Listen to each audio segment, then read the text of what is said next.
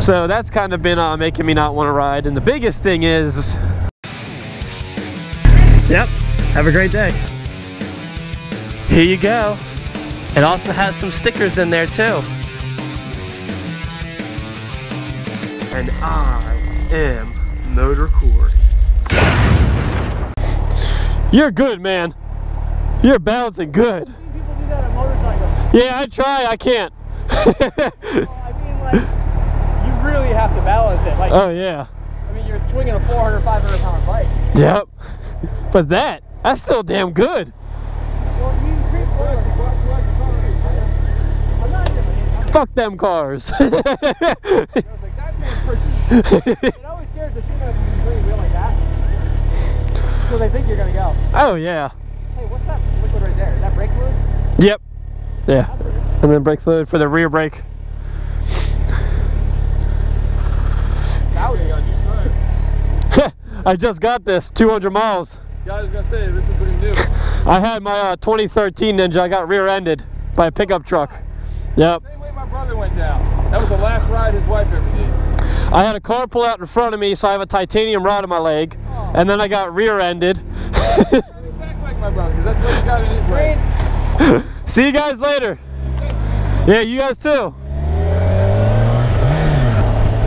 I love when you talk to like random people, but like that guy like was so good on balancing his bike. Like I always wanted to be good like that. I just never practiced, and like when I pull up to red lights, I try to do it on the bike, but like it doesn't work out too well. It's like I need to practice on my 250 first, because that thing only weighs like, I think that weighs like 200 pounds compared to this, which is 500 pounds. So it's a lot easier. And then I got my dad's bike, which is 700 pounds.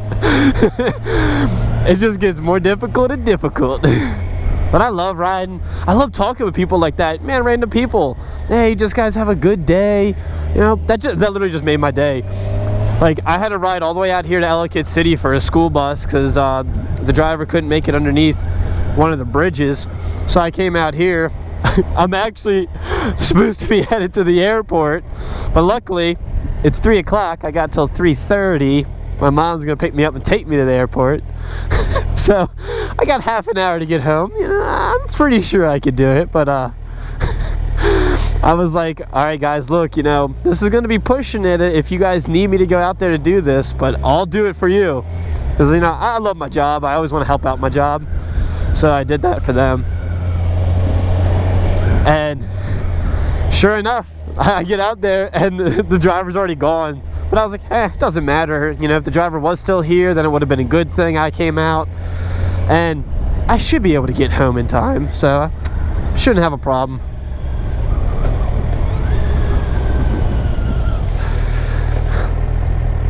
Well, while I'm going at it, guys, a lot of you have probably been wondering why I haven't been posting. Where am I? What's been going on?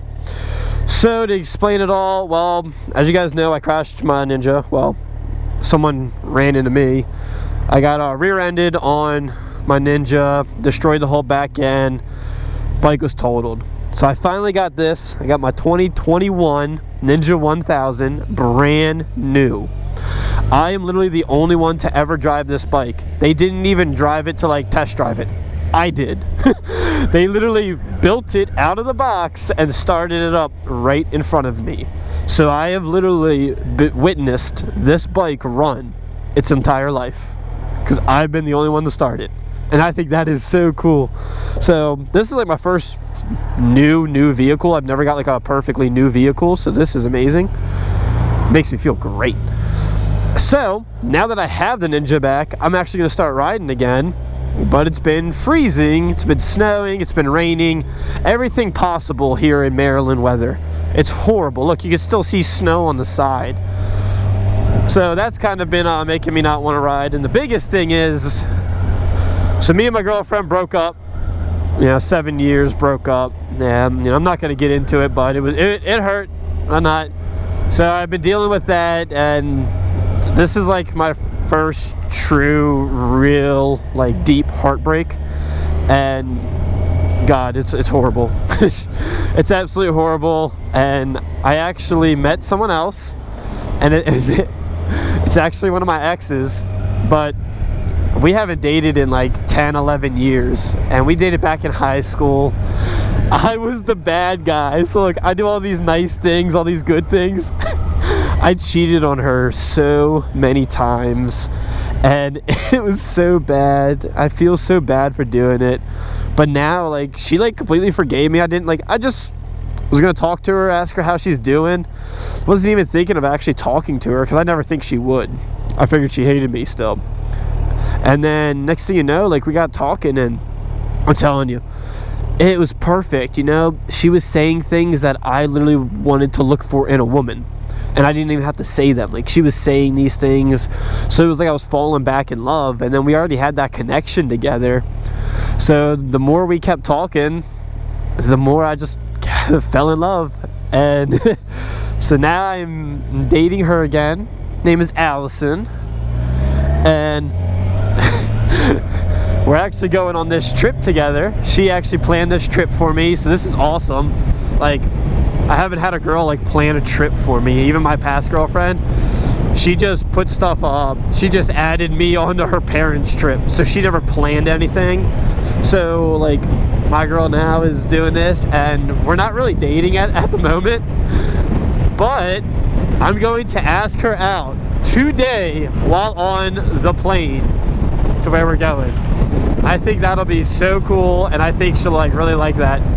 So I hope she says yes. Like I know she's gonna say yes, but you know, it still scares me a little bit, just like, you know, the like anticipation.